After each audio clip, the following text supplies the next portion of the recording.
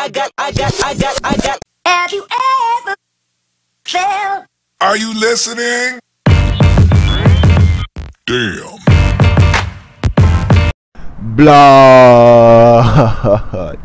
It's been a minute, yo. What's going on, guys? It's Kicks Brian here. It's been a while.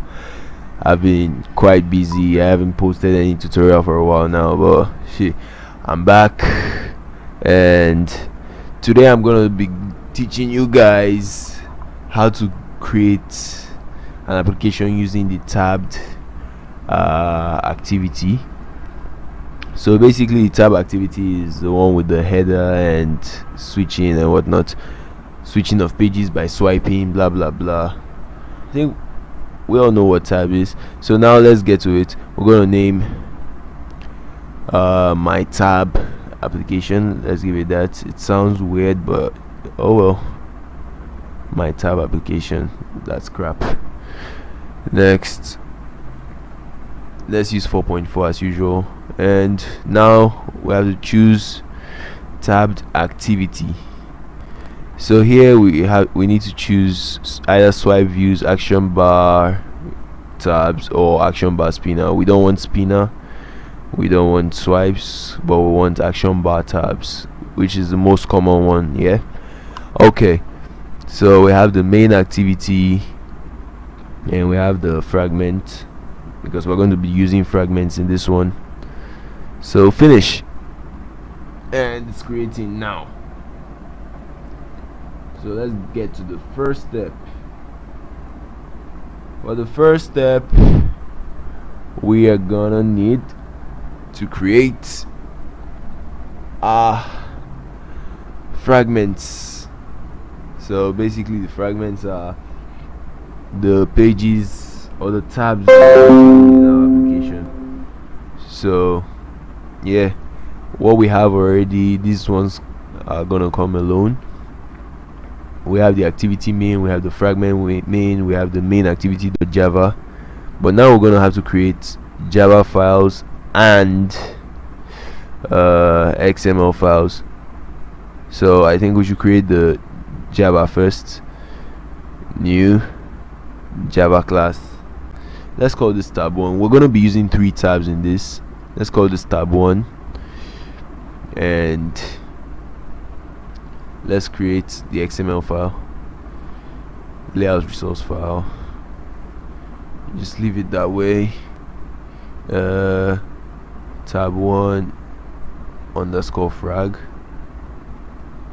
It's not really necessary to put the underscore frag, but I'm just putting that out there so we don't get confused or anything. Okay, and there we have that one. So we can copy this, paste, call this tab 2 underscore frag, and paste one more time and call it tab 3 underscore frag. Okay, so now we'll come to the Java side, and we're gonna extend this as a fragment. Extends fragment. Okay, when we do that, it's a lot better. Okay, yeah, so basically what we do is press alt insert. Yeah, alt insert, and we're gonna pick the override methods, and when we get the override methods, we scroll and look for the on create view.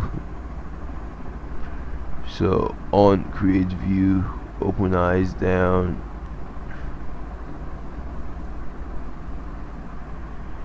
I can't exactly find it here.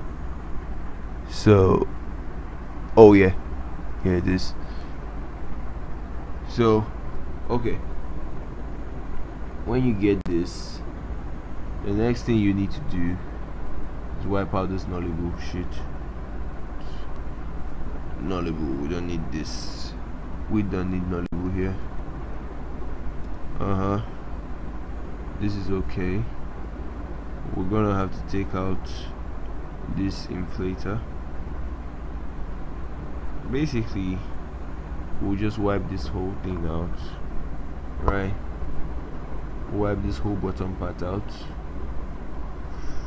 and we create a new view. Okay, so say view, and we can give it a view, give the view a name. Let's say my view equals inflator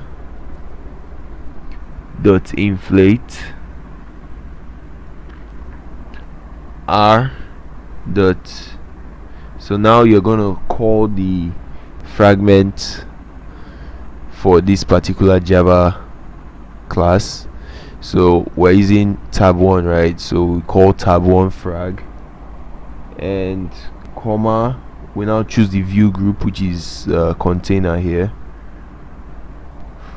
And sorry, I wasn't supposed to go out of brackets, container, comma, false. Saved instance state will be false. Okay, so now we close this and end. Then we have to return the view, return my view. Okay, so we're done with this.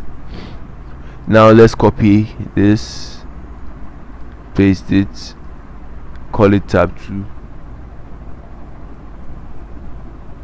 copy. Oh my god, sorry. Copy, paste it, call it tab 3. There. So now we have 3 tabs. We already worked on tab 1 on its own, so we'll go to tab 2 now. We have to change this to tab 2 frag, because we are linking tab 2 Java to tab 2 frag.xml. yeah, so we'll call this tab 2 frag, and tab 3 we'll call it tab 3 frag. Okay, so we're done with that. Now let's get to the designing of the fragments. We don't really need anything much. Maybe we could put a button on fragment 1. Let's put a button here. I don't really like using linear layout. Wait, change this to relative.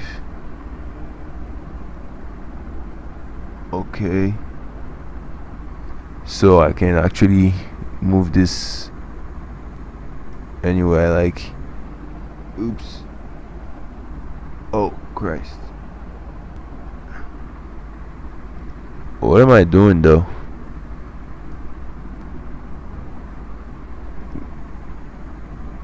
Missing classes.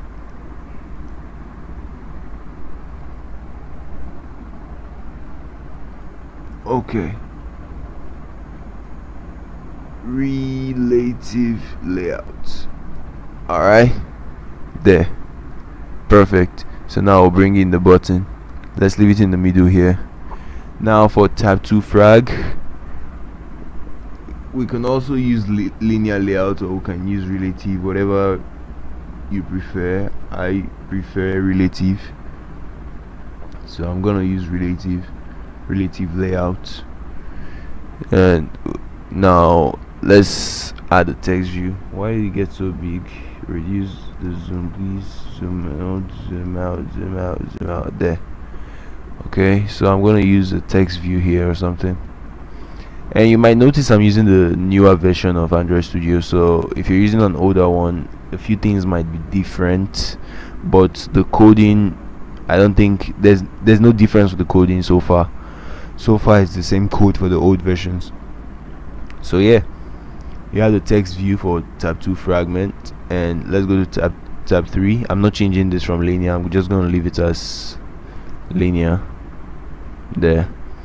Then maybe we could add checkbox or check text view, whatever this is. Now let's add something we could really differentiate. Okay, I'm gonna add your calendar view. Where is it? Calendar view. Okay, there. So we have a calendar view for tab 3 frag. So there, our fragments are ready. to be coded. Now we have to go to the main activity, and we're gonna delete a couple of things. Yeah, first of all, let's go back to the activity main.xml. sorry, there's this floating action button. We don't really need this at all. You can leave it if you want, maybe if you have a function for it, but right now we don't need it, so it shouldn't really be there to confuse anyone. We'll delete it and we'll come to the main activity now. It should show here, floating action button with a snack bar and shit. So we'll take that one out, and yeah, there, that part is gone. Now we'll go to the placeholder fragment. We'll take it from here down up until it gets to the section page adapter, which is here. Delete. Great. So here is showing error now. What do? We take it out. And I'll tell you why. So basically, we want to, here we are going to use a switch case to show which fragments we are going to be using to switch the pages. So it already extends the fragment page adapter, and you already have the public section page adapter, blah blah blah. So it's already overriding, and now we're going to use the switch case here. Take out the return. Later the return is going to come in, but let's take it out for now and put switch position. We call position back. Okay,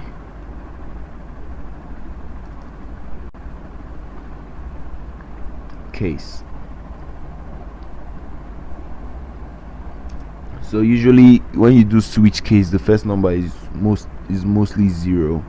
So we'll go with 0, tab 1, which is what we have. Then we'll give it a variable t1. Let's say t1 equals new tab 1. So I'm making an object of a class here. There. Return.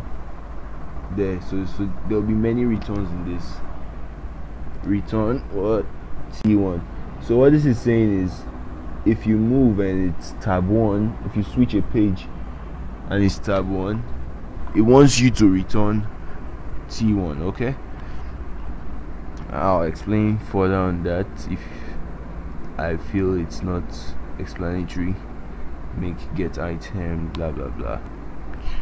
Oh man, nope, we're gonna leave that for now. Continue. Case 1. So we'll go to the next one. Yeah, case 1, we'll say tab 2 equals, oh sorry, tab 2 t2. We're making objects of a class again. New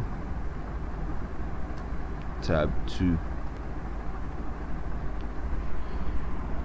and we're gonna return t2 as well. T2. Finally, tab 3, which is case 2. We're gonna make object of a class for tab 3 as well. T3 equals new T3. Return T3. So now we've returned all this. We have to call the default, and then we return null.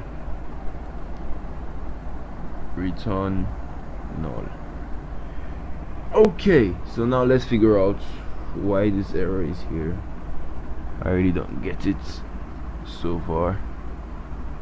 Oh, and I missed something there. Please don't forget to put your columns. This part is okay, so we need to figure out the errors. Be fragment not Fragment Manager. So we're gonna have to take this one out. Okay, there. So copy this and paste it right here for all of them. Remove the fragment and use V4, and the error is gone, which means your application should be able to run now. There, it's running.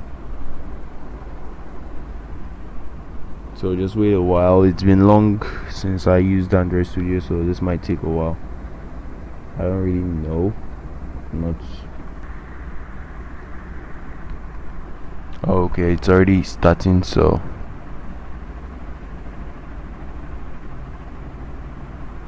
in the middle, yeah. Okay guys, so here is our system. So the tabs are working.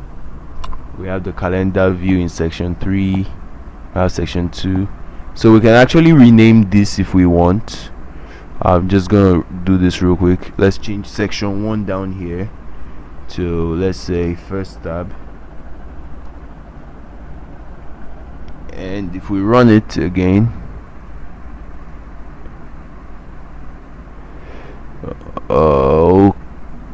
Gradle build running, hot swapping. There you have this first tab. The name has been renamed, and we have section 3. So thanks for watching this video, guys. If you like it, don't forget to give a thumbs up and make sure you subscribe to the channel. Yo, share this video with your friends. I do the basic Android developing, and I'll let you guys know how it goes. So maybe in the next video we'll be talking of a different activity entirely, maybe navigation drawer, because a lot of people have been texting me up and hitting me up for the tutorials on that. So I'll probably be covering the navigation drawer next. So keep it locked to Kika Nduka, and peace, yo.